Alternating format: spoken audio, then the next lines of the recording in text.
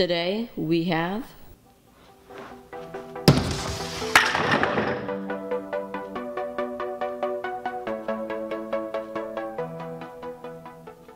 the completed automatic scoring. So this is part 2 of the automatic scoring videos. If you guys haven't seen the first part, go watch that video before you watch this one. So now I'm going to explain what we did to change it to be completely automatic. So what we did is we added infrared beams that go on each side of the lane. Now these infrared beams come back and they're hooked to what's called an Arduino Leonardo. And a long story short, what this does is it types S for us so that it will score on OpenScore. I'll briefly explain what's going on. So when the ball is rolled, it will break the infrared beam. Then that will come back to the Arduino. And once that information gets back to the Arduino will wait 2 seconds from the infrared beam being broken, and it will type S on my computer. It does not physically hit the S key. What we did is we coded the Arduino to hit the S key. And this was the very tricky part of this whole process. I do not know how to code. So we had to get a code from someone else. His name is John. I'll link his channel in the description.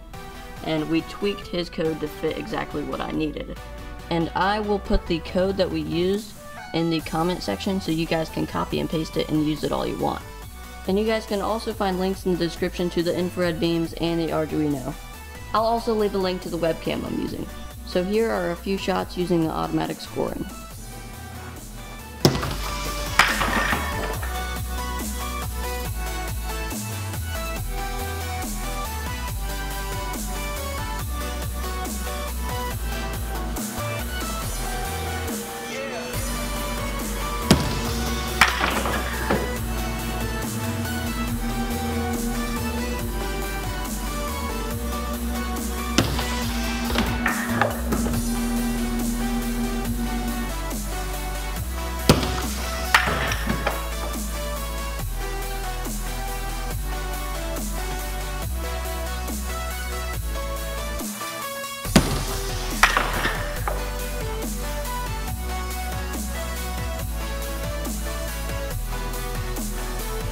So I don't know how well I explained everything, so if you're looking to put this on your mini lane and you need help, just ask and I'll try and help you the best I can.